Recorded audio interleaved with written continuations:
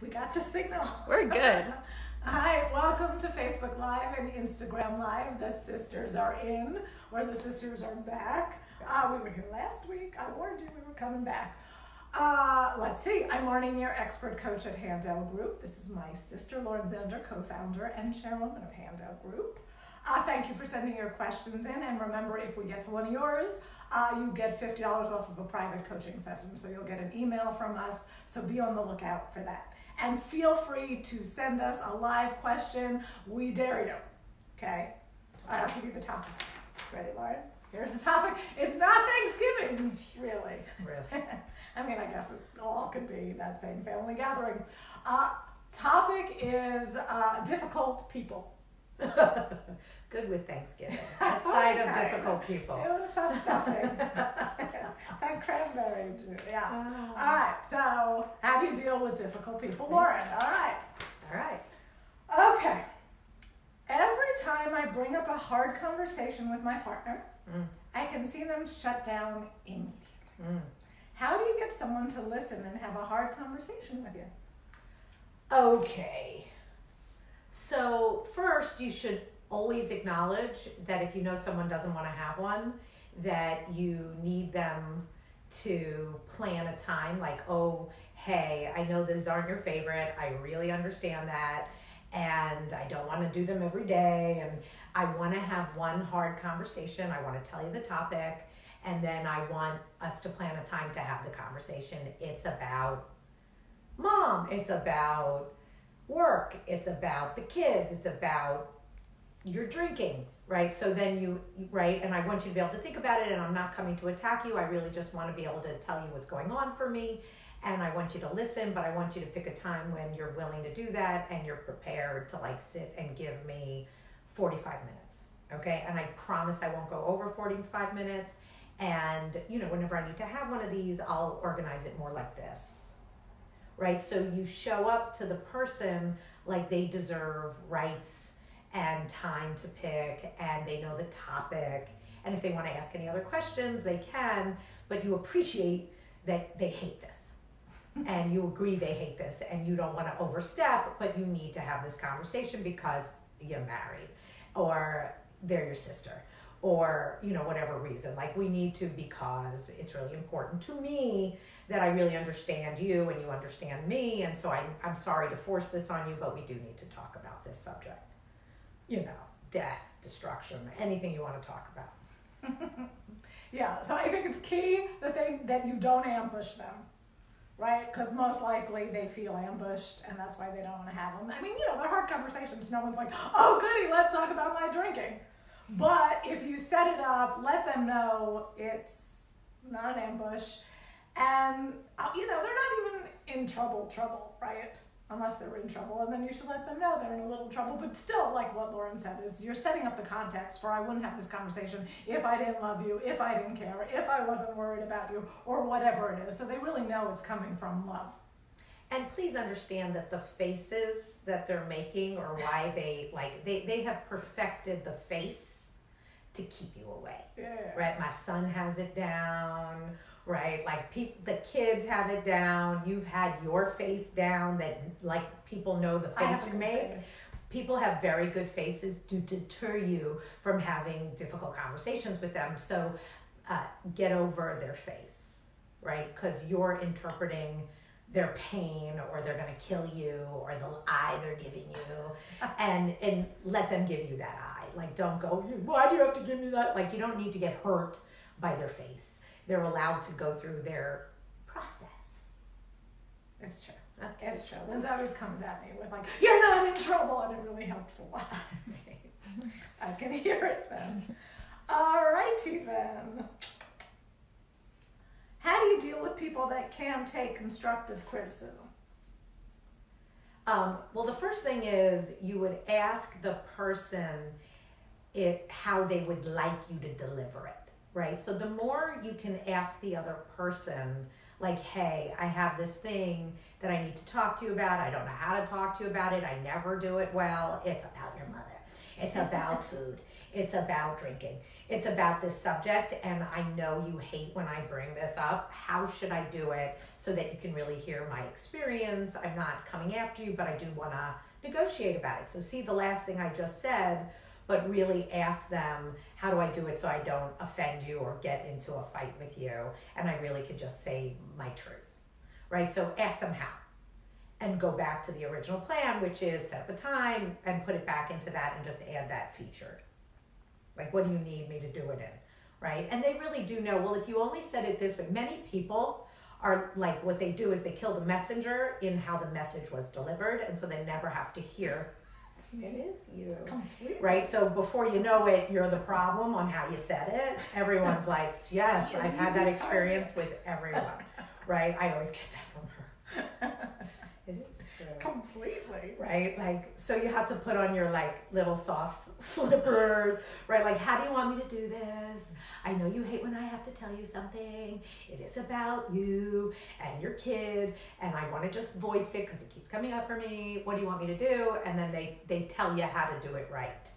And then follow their instructions and even be like slowly like, how was that? Did I do that right? Right? Keep trying to please them as you're about to deck them. It's true. Yeah, it really works. It completely. You know, it helps to hear the good shit first. You know, if you're getting notes, I'm not a great note taker, even though I'm a writer and I really should get good at it. It's hard to hear it because I want to be done and I want it to be great only, and so you should only tell me the good stuff. But clearly I get notes often. So you could tell me the great stuff first. You could tell me you have great stuff and some notes. Look, if you just care about my feelings by trying to make sure I don't get killed by your notes, I'm already better. If you just come straight in with the bat, as I view it, you're going to be in trouble for that bat. And she will never hear that. I can't I will be in 3 more conversations eating crow and apologizing for being her boss and trying to say something straight and not really having time to really manage this. But she doesn't care because she's pleading sister and I better do this right. I have feelings. So she feelings. Right? And so be prepared for who you're talking to and take care of them. Yes. Yes. And then give them notes. They deserve them. We deserve them. I deserve them. Yes. All right, cool. My son moved back home after college and is bumming around the house. Really? How do I get him to get a job? Every time I bring up his future, it turns into a fight. You see how gaslighting, right? Like this is like you bring up something someone isn't dealing with and they attack, right? So when a person gets extra defensive, pretty much you should take the note, it's extra true, right? And then they can't take it from you. Okay, so again, you're gonna set up a meeting. Okay, Sunday, you and I are sitting, like, please can we set up a time on Sunday where we're gonna have a really straight conversation about my expectations if you're living here. Which dangles like, you can leave if you don't wanna live here. But parent, you really do have the right to run rules in your house. And if he can, make that face scream at you and you'll leave the room and buy him 2 weeks, he will keep buying 2 weeks. And you go, listen, I don't want to have to do this, but I need to because I'm getting very uncomfortable in my own home. And so I won't have that anymore. So Sunday, come prepared. We're going to talk about all the actions you're going to promise to take in order to stay here and be productive here. Get him to do housework. And what you're going to do daily to really get a job, right? And this is non-optional. The meeting isn't optional. If you're living here, these are the rules. So I would set down the law. And the truth is you should have set that law before he moved back in. So so you blew that. And so for anyone who's listening and your kid's going to move back in, you would set up the rules no different than you did when they were in high school. True. We also, if you're lucky enough or can afford it, getting your son, daughter, whomever, a coach that isn't you to get them a job is genius, right? Because, they don't listen to you the same way. They listen to a coach if they care about him. They care about you, but, And then the odds are they don't know how to write a resume. Like it could be tactical. Like, I don't know how to do it. I don't know what I'm supposed to do. I don't know what I should do next. I did that. It didn't work.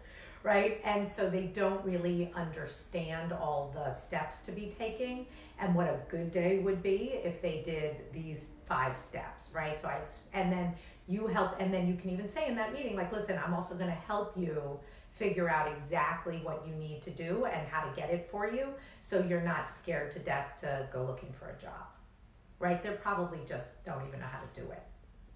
It's really true. Yeah. And then from wherever college they went to, there's a career center. There's like a lot of actions they could be taking.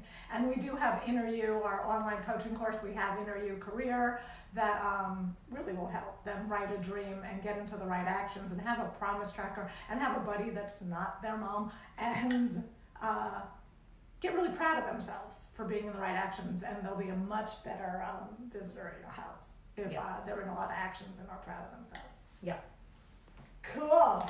Great. All righty. My in-laws, I guess they're tough, love to give me parenting advice, and it annoys me so, all caps, much. They do not know what our lives are like day to day. How do I get them to stop? Right. Good question. So, you need a dream with your in-laws. Right? I want to have a great relationship. I want us to be connected. I want us to hang out. I want us to play. I want to hear what they have to say. Like, so there needs to be a much bigger point to your relationship with them. So then when you have grievances, it's not just you try to fix me and that's our whole relationship, so stay the hell away. Right? So right now, they're doing what they can to try and stuff in their advice, and they don't know your whole life and they don't know what's going on. So really you owe them a difficult conversation. So I really want to have a conversation with you. Let's go out for breakfast, come over, and I want to review my experience. And the only reason I'm doing this is because I want to have a great relationship. I want to let you feel like you can contribute, but I think you should know how it feels to me and how it's been for the past few years, and I want to resolve all that and let that all go so that we can both have a much better, healthier relationship. And I'm sure you have grievances about me on how I react to stuff like that, so let's just clear the air and hear each other, and I have a whole script on how to do it. I'll read you all the instructions, and we'll really do a good job of it, and really all in order to have a much better relationship where we both feel understood. And I promise my only intention about this is that we do great together and you feel good and I feel good. So why don't you come over Sunday at 3? And then I'll make dinner and we'll just do it for about an hour and then we'll hang out and play. Right? Yeah. I mean, I think, the first thing that Lauren said was you need to have a dream about your relationship with your in-laws. So that first step is the first module or session of Interview, where we have you writing dreams in 12 different areas of your life. One of them is family, and sometimes we have people, I'm happy to break it up to you and your son, you and your in-laws, everybody that matters to you, right? There's work to be, you have how it should be versus how it actually is right now. And the key of a lot of Lauren's work is getting your fingerprints on the current crime scene. Right, as opposed to my in-laws are a pain in my ass and they're so annoying. Assume that you're annoyable, right? And it's just an easier approach to having a great relationship. And if you're watching us, you like this stuff, so get working on you first, right, to go create. Because if they've been annoying you for that long, there's been a long time you haven't been saying shit to them and letting them step in shit with you. So you get to first have a dream and then start to see where you could apologize for letting them constantly give you advice when you're not asking for it, right? But the more they do it, the more you let them, the more they annoy you. So there's a lot of you in there that you've got to deal with, I think, first, right? So I would get your dream. I'd find your own fingerprints of where you just watch them drown. Mm-hmm. And then go play with them and have a list. And it mostly will start with an apology for not listening to them nicely. Yep, cool. I like it. All right, I like it. There you go. My boss constantly interrupts and talks over me in meetings. Me too. Oops. I don't know who wrote this. I sound like our own. I feel like It's about me. I feel like it is hindering my growth at the company. What do I do? Okay, so I'll tell you how my husband explains it in a way that doesn't offend me, because we're now officially talking about my ability to interrupt and not shut up. Who, me? Oh, no. No. Yes. Okay. So please understand that there are very different types of communication styles, right? There are the banter, and then my husband likens them to guns. Nothing supporting guns, but he calls me a machine gun, right? And he is a sniper. He waits for a pause. Yes. He wants to be heard. He wants everybody to want to know what he has to say, and then he lets it out. Right? And the poor man never gets to speak when he's with me. He's a hunter. He's like quiet in the woods for days. He really is, right? And so I always have to basically shut up long enough for him to pause so he can get his one sentence or 3 sentences out, and his pentameter, like his beat, boom, boom, and I'm right? And so what you do is, one, you stop getting offended. You have very different styles. And you let your boss know that you get very flustered, intimidated, don't speak up because of their style. Like, hey, I want you to know you banter, and you they probably had siblings, many of them, and then they just learned to yak, yak, yak, yak, yak, yak, yak. He may be a New York Jew who wants to be in every sentence with you, not trying to get rid of you, but wants you to play, and thinks all conversations should be back and forth and back and forth and back and forth. Okay, you do not. Likely he or she doesn't know that, because you're sitting there fuming, waiting for the pause to say your sentence, and the pause gets interrupted. It's just annoying. So there isn't a question whether likely your boss has heard this before, but how to say it is framing it. So I need to have a difficult conversation with you. We have, there's a module, we do a lot of work on how to craft a difficult conversation and make you script it so that you're not flustered or messed up while you're sharing it. But you need to let them know that you really like to finish a whole thought, and that you don't feel like you get to finish a whole thought because he has a different kind of, or she has a different kind of, style for talking. And you wanted to let them know that you really do need a chance to finish your sentence.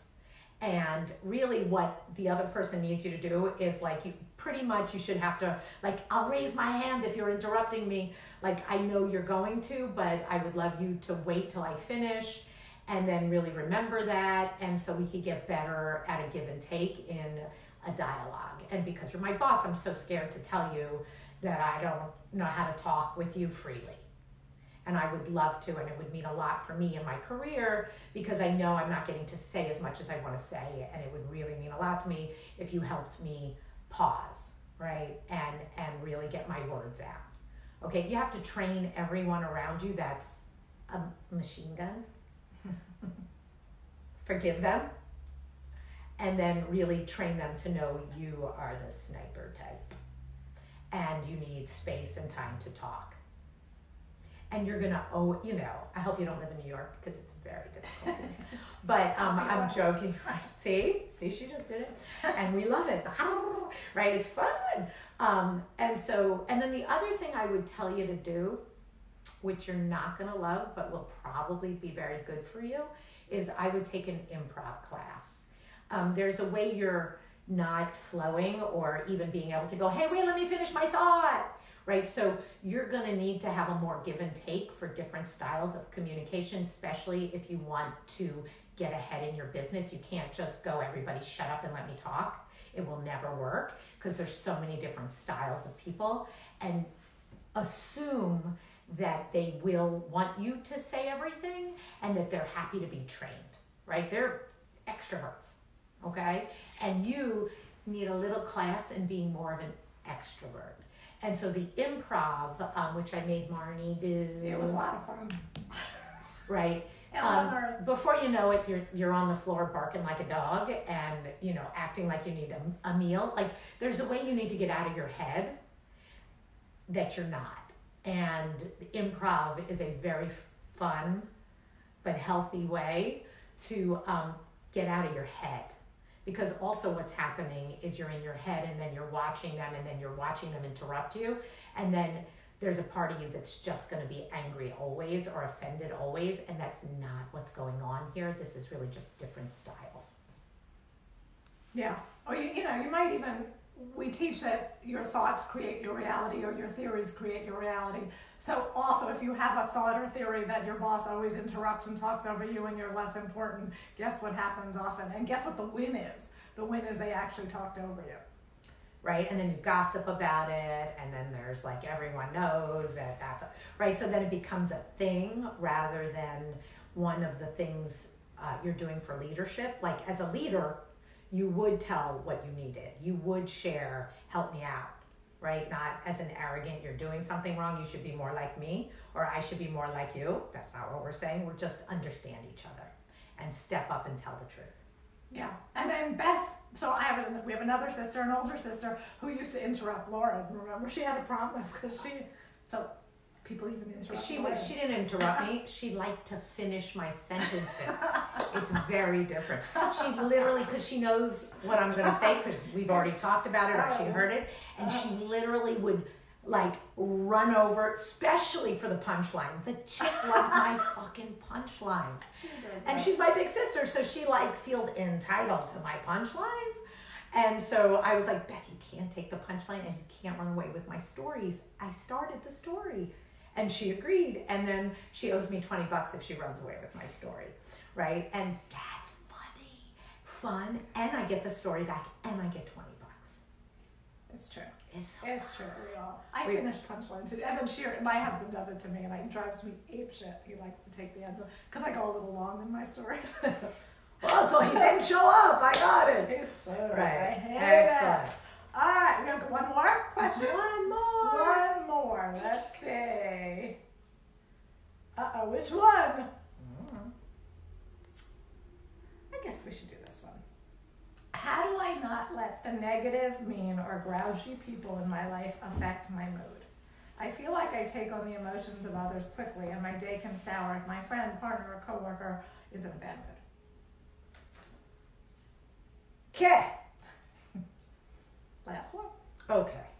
So you've trained everybody, right? Anyone who's complaining to you, comes to you, loves to tell you all the problems, loves to get your empathy and share everything with you, you have to go, well, I trained them in that. They've been doing that for years now, right? So first admit that you've been listening for a long time and haven't really figured out how to stop them, and you haven't even tried.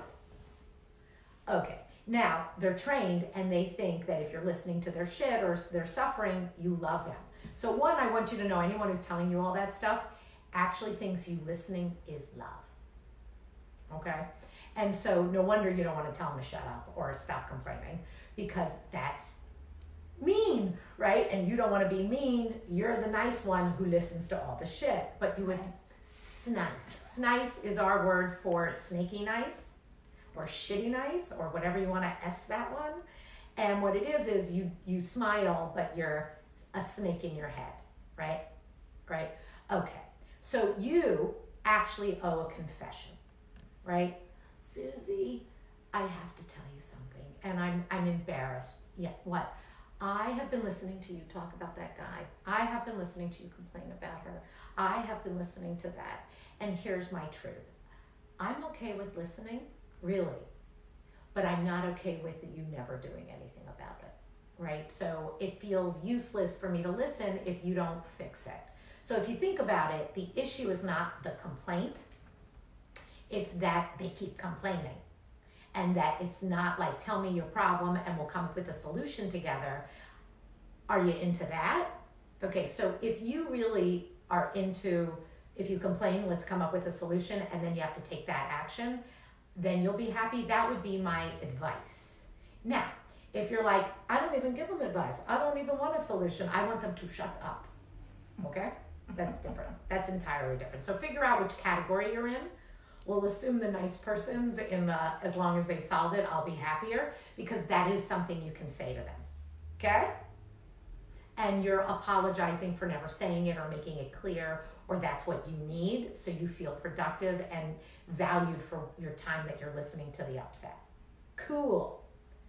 If it's the other one, which is, tell them to stop talking to me. I don't know how to get them to shut up. I'm not available. Okay. That one's harder. Okay? And the reason that's harder is you really would like to diss this person. You would really like them to figure out to leave you alone, and the odds that you want to go, we're not really close enough for you to be telling me this shit anymore, and I don't really care. That would be the truth, right? Like, leave me alone, don't talk to me about this. Right? Like, why are you still using me? Susie down this, like, she'll listen. Right. Yeah, you're not doing that version. I don't recommend that version.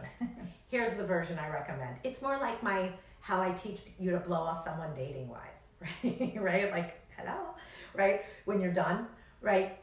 You're like, oh, I gotta go. Like, you literally get back to work, get off the phone, call them, like, don't have time, and really mean it, right? Like, really have what you're doing, really have what you're committed to, really get away from them much sooner. Go to the bathroom. You always have to pee. There is never a time you can't empty your bladder, okay? So I'm not telling you to lie. I'm telling you to put them in the category they're in for you. So there are your A friends, your B friends, and your C friends. And C friends are people that you know, but you don't deeply connect with, and you're friendly and kind, and you can work together. So what you're telling me is you have someone who's in an A or a B category, and you really want them in C. Like, see ya, right? And so what you have to do is you have to start acting like a C to them, and they will act like a C back to you, and it'll take about a week. You blow them off a little 2 or 3 times, and they will stop using you that way. Want a bet? Try it. Nice. Okay. Is that it? I think that's good. I think the only thing I'd add to it is, if you used your bad mood, like they suck you dry and they get you sour because they're being sour, as a good indicator for you being two-faced with them, right? Like, they're, I just got so tired from being with them. It's because you didn't fucking tell the truth. Like, when I realized that not being me is what was so exhausting, right? I used to just walk around like, it's so hard being me, Lauren. And then I was like, oh my God, it's just so hard being me because I'm not me more often than I am. Faux Marnie. So then if you really got, right, that's, we're calling you two-faced with them. Get honest with them, or get rid of them as nice as you can. Bring them to a seat. That's it. We're going to end on that. See? Wait. But, we did a lot of talking about inner you, or at least we trickled it through so that you would know about our course that rocks, that really takes you from dreaming to lineage and traits to how to have a hard conversation, which there isn't one of us that doesn't need the know-how, and to laundry lists, which a bunch of you have on these people. There isn't anything we don't cover. To how to have your son have a dream and have a career is in Inner You Life, Inner You Career, and we're offering it for a discount. We're doing our Crazy Eddie moment today. Oh, Crazy Eddie. You guys, we were like products of the 70s, right? So there was like this crazy car salesman. I hate crazy sales. Like, I always, if you really actually notice our high-end, like our coaching, you never feel oversold. It's like, if you want it, we'll tell you everything, come call us, right? But because the interview is such a good deal, right? And we also do sales, we're allowed to be Crazy Eddie, right? Do it, and in 24 hours, if you use this code, you can have it half price, or else it'll go back to normal. Yeah, so use the use the coupon Sisters Are In 325 and get Interview for $325.